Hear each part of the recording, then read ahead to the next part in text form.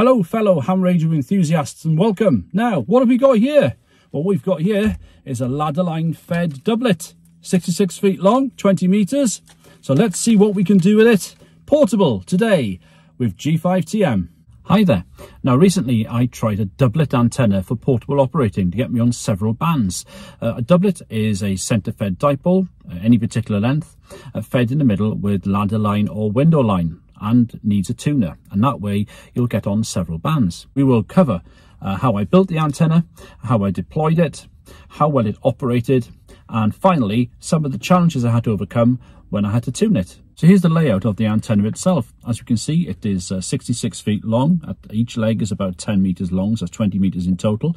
That's a half wave, of course, on 40 meters.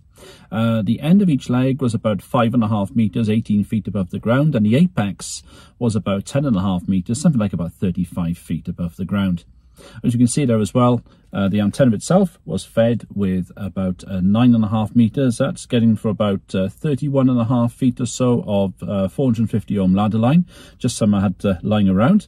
And then to finish the circuit, if you like, the ladder line was terminated into a 1-to-1 current balun, which in turn then was plugged into that. The other end of that was about 6 feet of coax, which goes from the balun to the tuner, and then from the tuner into the coupler, which is connected to the rig. Some of the key ingredients I used, we had normal wire.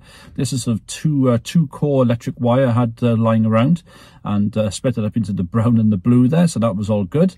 We then used, as I say, the 9.5 meters of ladder line I had lying around as well, and also the actual dipole centre itself. This is something you can get from a place in the UK called Ham Goodies.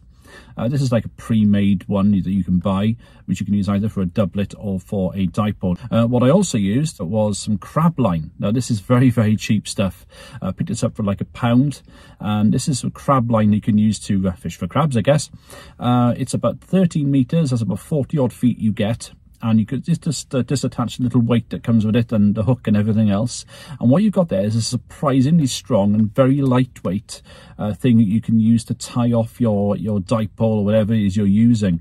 I love using this stuff. It really, really is very, very tough and very lightweight to use. It also comes with a wire winder as well, so that was very handy to keep everything in order. The heavy duty stuff I used a 12.4 meter DX Commander pole, and it was fully extended, but I had the dipole at about the 10.5 meter point from the ground. I also used a drive-on support as well, which can be used to secure your masts too for portable use on main masts. Again, I'll try and put a link to their stuff too. Then the ladder line came down to a 1-to-1 current balun. That was on balun designs. And then finally, from there, the coax into the Chameleon remote tuner that I have, and that could be coax fed as well as long wires. That's very useful. And that then goes into the coupler. That's the bias T basically that squirts the DX up the coax to make the tuner work. So that's all the ingredients of the setup. Now let's see about how I deployed it in the field. So we're trying to put the antenna up then. I'm just going to show you the process so far, what we've done and what we're trying to achieve. So I've only gone up about 4 meters or so at the moment. We've got 2 wires, 33 feet there, about 10 meters, the same that side, and that's going to go down over there somewhere, and this one is going to go down over there. You can see the post there, little electric fence post. We'll probably put it over there. Okay, so we've got the antenna up. That's the apex, about 10.5 meters above the ground, 35 feet. That end's going down there. There's the other side, excuse the sun, going down to there. This electric fence post is really useful. It actually goes into the centre of the winder. I think I may have damaged the winder. It's only a cheapy thing anyway, that the crab line was on. You can see the crab line's attached. It runs up fairly taut, up and up and up, all the way to, hopefully you can see this. Yes, there we go. The little black blob in the middle of the screen is an insulator. Then after that is the wire that goes up. That's 33 feet, 20 meters of wire there. We're doing the same over that side.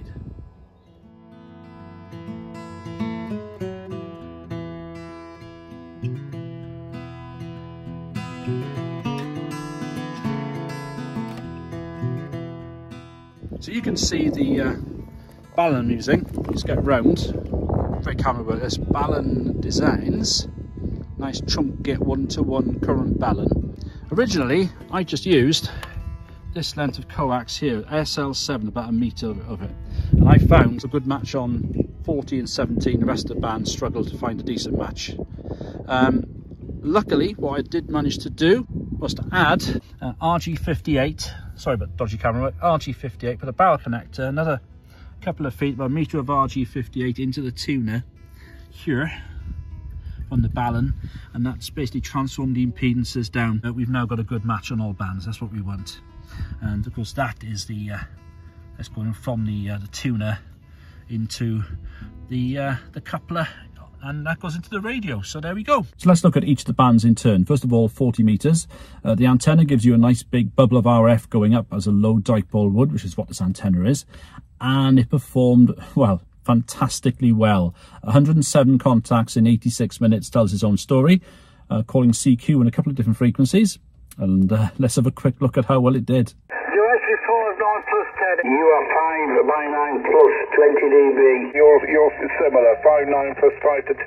You 10 dB over, Tim. Good luck. Yeah, 59 plus 20 for you there, Tim. Boom up here, 5, 9 plus 10. No problem, enjoy. Yeah, you're booming also, 5 and 9 plus, Tim. 20 over here today. You're a lovely 5, 9. You're also 59 plus with me. You're 5, 9 this way as well. You're a good 5 and 9 plus 10 with me. Yeah, you're 5 and 9 plus over. Roger, you're 5, 9 plus 10 here, mate. Your signal here, you're plus 20. Yeah, 20 over, Chip. Good signal. You're doing a fine job, man. Lovely signal, lovely modulation as usual. And what's your location? Same as last week. I mean, near Chichester. I've got the 66-foot doublet tonight, Jeff. The apex is about 10.5 metres above the ground, and the ends come down to about 5 metres above the ground. And that's the story here with 100 watts of it. Next, 20 meters. Now on 20 meters, this antenna is a full wavelength long, so we have two main lobes. And the antenna performed okay. It's not going to be massively strong as an omnidirectional antenna. It is gives you a bit more gain sort of broadside, a bit like a traditional dipole, but it's not quite high enough for that to be a particularly strong lobe broadside. The antenna performed pretty well. Last week we had very similar conditions, so mainly it was really around Europe, but the signals I put out there were pretty strong. Excellent, team. You're 15 over 9. Beautiful copy. My congratulations. You are 5-9. A very nice signal here in the southwestern part of Finland. You were 5 and 9 plus 10 into central Sweden. Also made some contacts on 15 meters on a very quiet band. We can see on 15, but the height we've deployed it at and the length of the antenna, we've got some quite nice lobes there. Basically, we've got 6 main lobes on 15 meters. The antenna itself is around 3 dB. dBi stronger than, say, a traditional sort of ground-mounted quarter wave would be. So it's quite a nice antenna up on 15 meters. Go 5 Tango Mexico, you're 59. And finally, 10 meters. Now, this antenna on 10 meters is now 2 full wavelengths long. And we can see, again, we've now got 4 main lobes on 10 meters. And again, a nice QSO there on a very, very quiet band. See if you can spot which one I mean. Hotel Juliet 3 Echo Sierra Foxtrot. Roger, Roger. Thank you for 5 and 5. You're 5 and 1. So Colombia, not too bad at all. Just over 5,000 miles. Again, bands are really quiet on the higher bands. Certainly 20 and above. Pretty quiet last Friday when I used the antenna. Some nice gain again on 10 meters, and Colombia, that's not a bad catch. Now, I didn't use 12 and 17 meters because there was nothing happening on those bands at all. Both bands were pretty dead. Even 10 and 15 were very quiet. But the star of the show undoubtedly was 40 meters. It's a dipole at a decent height. I think personally, and this is only a gut feeling, it was probably even stronger on 40 than the half square I put up. I'll put a link somewhere on the screen for you. I used a half square, an end-fed half square, a week previous to this. It performed brilliantly on 40. Now the ends of that antenna were basically about a metre above the ground. This, the ends of the antenna were about 5.5 meters above the ground. I'm pretty sure the ground losses would have been a bit less with this antenna. So it performed fantastically well on 40 meters, and I was very pleased with this performance. And I dare say when the higher bands open up again, when the sun stops its sort of tendency to do a lot of burping as it's done lately, then I'm pretty sure it'll do well on those higher bands too. I think especially above 20 meters. So why do we originally have a problem with tuning on some of the bands? Well, the biggest reason was that when you have a doublet like this, which is a half wave on, say, 40 meters, it then becomes a full wave on 20 and 2 wavelengths long on 10. Now, when you have that situation, when you sent to feed a doublet like this, suddenly you run the risk of having quite high impedances. And the added complication was I used 9.5 meters of 450 ohm, only because that was the length I had around to use. It's purely that. It wasn't a deliberate measurement. Now, the only problem was when you have 9.5 meters of that, and when you then have an antenna, which is at least one, if you take one of the legs of the doublet, that was also about 10 meters long, you begin to see the problem. On 20 meters, therefore, if you add those two lengths up together, they're about 20 meters long. So you're replicating a full wavelength. But when you take one leg of the doublet and you just look at the length of the ladder line, effectively what you have there is a full wavelength on a particular frequency. So on 20 meters, that high impedance would likely be replicated when the ladder line comes down to the bottom, when it gets down to the balun. That length of ASL7 didn't transform the impedance down enough for the tuner to be able to find a match. And to be fair, the chameleon tuner can go up to about 1500 ohms. So clearly the impedance was still too high. Same on 10 meters, because that was then 2 wavelengths long. Again, you've got high impedances, so 10 meters was also a difficult match. Now, in that situation, you've got different options. Now, when you're out in the field, you haven't got a lot of time, you've got to think of the quickest solution. And the quickest solution was to add another length of coax after the ASL7. Now, I had another 1 meter length of coax. It was RG58, that's all I had. I barrel connected it together, and then once that plugged into the tuner, suddenly the impedances got transformed enough on those bands. They were low enough for the tuner to be able to cope with them. And I managed to tune every single band at 1.5 to 1 or less. And in fact, most bands were flat. It was only 12 meters, it was about 1.5 to 1. But that was absolutely fine. That's probably the least desirable way of doing it, because you're introducing more loss with that coax. That run between the balun and the tuner is the weakest part of this system.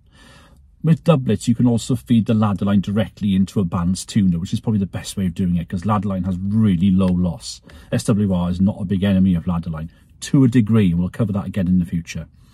So that was all right. So I did it that way. The other thing I could have done, I could have brought out only a 4 to 1 current balun, which would have transformed the impedances before the coax and before it got to the tuner.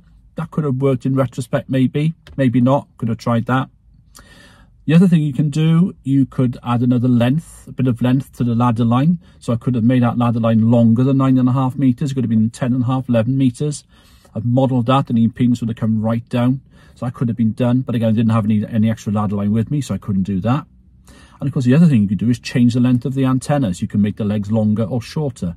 But that would have involved probably a lot of tuning, a lot of faffing about. And I was out portable, I didn't have time. So the quickest solution for me would be to elongate the length of coax. So that meant I've calculated that my overall feed line loss on 20 and 10 was about nearly 2 dB.